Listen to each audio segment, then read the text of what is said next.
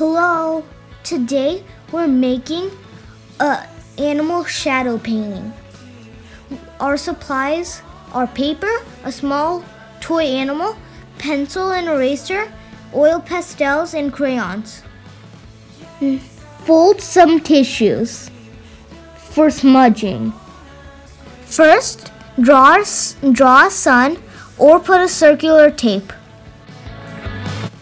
Now I'm drawing a tree. Drawing the branches. You can make any kind of tree you want. That's the good thing about trees. They're all different. Now I'm making the leaves. Leafy leaves. Bushy leaves. Now I'm making the ground and some rocks. Let's go to the sun now. Ooh, wait, which one should I do? Yeah, this giraffe's good. Tracing the shadow.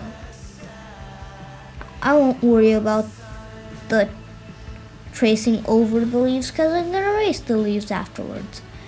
Do the tail. Now the legs. Now I'm done. Now I'm doing coloring. This is the yellow colors. Coloring. Now I'm doing the orange. Do do do do do do do do do.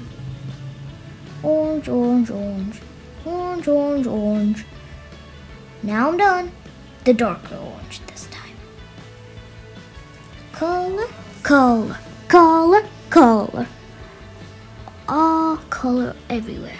Now I'm smudging all of it. Smudge, smudge, smudge, smudge, smudge, smudge, smudgy, smudgy, smudge. Now I'm shading with my pencils.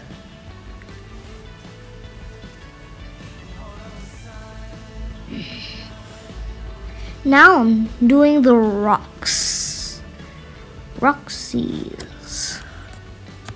Now I'm doing the leavesy leaves. Leavesy leavesy leaves.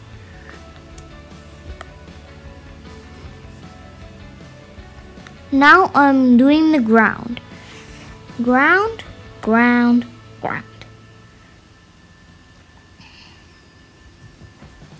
Now I'm smudging the ground.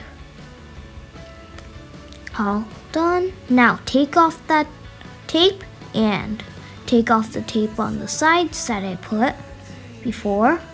And now we're all done.